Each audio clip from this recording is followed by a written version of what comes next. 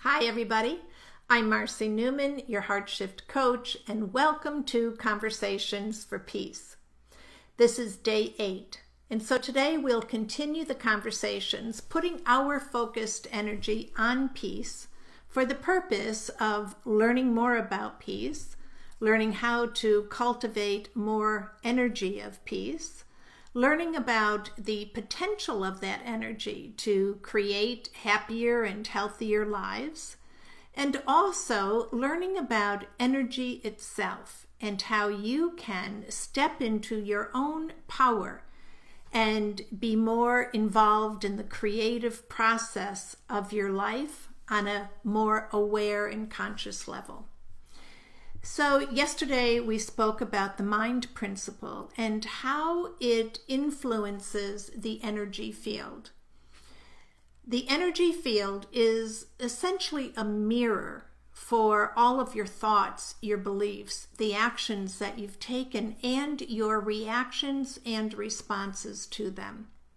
What happens is with every interaction, whether that is an image that you have taken in, a thought, a belief, a circumstance, an exchange with someone else, you are taking in the energy of that circumstance. Now, as a creative power that you are, every single one of those circumstances is in your field because you have chosen it. You have chosen to put your focused energy on that experience. Now you might be saying, why would I ever choose to experience this, and this? It was horrendous. It's not as much as having chosen that, although you may certainly have, but it is the decision that you have made to stay focused on the situation, which creates an expanded version of that, an expansion that often begins then to permeate the entire energy field, and of course is extended outwards in more and more of your experiences.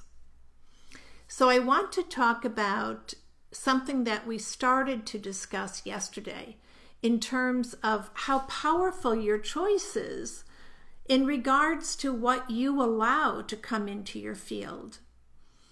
If you have been taking in images that are disturbing to you, that are creating anxiety or stress or fear for your future, you have the choice whether or not to continue to focus on those images or to let them go. The mind principle that I spoke of yesterday actually talks about the fact that when we take our focus off of an image that has gotten stuck in our energy field, once we take it off and we start to put our focus on an energy that has a different frequency, the original image will actually disappear. In truth, this is kind of how healing works. Every time that we let go of something that's leaving a toxic residue, we initiate systems, many different reactions, many of them chemical reactions, that then bring us back into energetic alignment with being happy and healthy, experiencing life more from a place of being whole. So if we look at this a little bit further, we begin to understand that when the world is creating so many opportunities for us to get caught up in images, beliefs, and thoughts that are going to leave toxic residue in our energy field, it is our responsibility to clean it up. It's our responsibility to identify it and to choose not to put our focused attention on it. So why am I bringing this up? Well, so often I hear people talk about, well, what do they have to do with it? The world is this, the world is that, and they take on this whole role of being a victim. And yet I can tell you from my own personal experience and from thousands of people that I've worked with that you can shift it. You can change where you choose to focus your attention. And I'm here to tell you that your whole life changes. There simply are things that will no longer exist in your awareness. Now, I know some people will tell you that you might have your head in the sand, or that you're off in la-la land someplace and have no idea what's really going on. But the truth of the matter is, you have to start asking yourself the question, well, how valuable is my happiness? How valuable is my health? How valuable is my well-being? How am I more productive? Am I more productive being consumed by fear and hatred and anger and separation? Or am I more productive in being happy, being joyful, being kind, extending gratitude, being gracious, being tender? These are the questions we must ask ourselves, because everything that you're taking in is having an effect on you. So imagine this field that's so sensitive to energy, being constantly bombarded with all of those energies that are so toxic and leave such toxic residue. How do you think that you'll feel? As opposed to taking in things that actually make you feel good. Having conversations that are uplifting and inspirational. Having conversations where it is creative minds, hearts coming together, collaborating to create more of that feeling of good. So what I'm talking about is that each and every one of us is influencing our worlds. And if ever there were a time where perhaps we are in need of a greater humanity, a humanity meaning the family of all humans on the earth, having a need for each and every one of us to step up our game, to be a little softer, a little more forgiving, a little more compassionate, a little more kind, a little more generous. This is that time. I know I spoke, I've forgotten which day now, about how important it is to make certain that energetically the energy is just flowing through so that you don't get stuck in any particular belief system that is going to create any sort of inflexibility with you.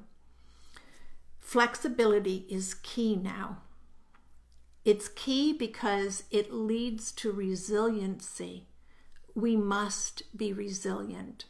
We must know how to fortify the energy that feeds us and feeds our well-being.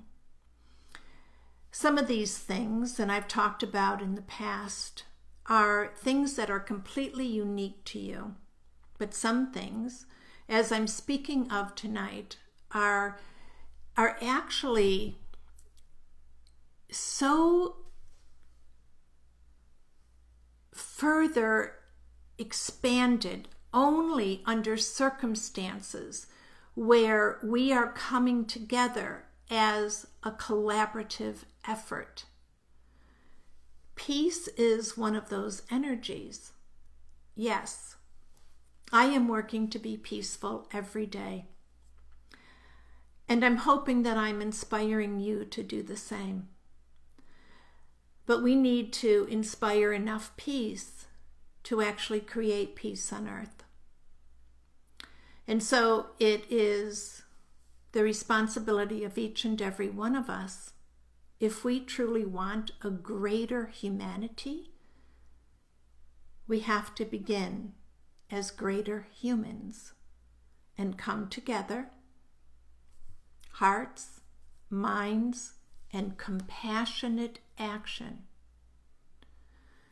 in order to start to create this greater humanity that has the ability to impact our world and all of the precious, precious lives within it. So, before I take my peace pledge to you, I would like to invite you to go to my website and get your own copy. I'm inviting you to join with me every day. When you see these videos pop up, know that at the end of it, I'm taking the peace pledge. And if you, at that same time, can put your energy, your focused attention on those words and the feeling that it brings forward from your heart, well then, we're at least two people who are working together to create greater humans, and eventually we will create a greater humanity. My website is HeartShiftCoach.com. There are two things there for you, completely free. One is 7 ways to cultivate peace, and the other is the peace pledge. So, here we go. Here's my pledge to you. I pledge to extend peace throughout my entire circle of influence through cultivating my own peaceful heart, my clear intentions, taking personal responsibility, and of course initiating compassionate action, making certain that my actions are an extension of the energy of my heart rather than my head. I take this peace pledge very seriously, and I pass it right here and right now, from my heart to yours. Peace in, peace out. Peace in, peace out. Peace out. Until tomorrow, next time. Of course, I would love to have your comments, questions. If you want to hop on here and talk with me about peace and share your thoughts with the world, please just let me know. Leave your comments below. But in the meantime, know that I hold you in my very peaceful heart. Bye-bye.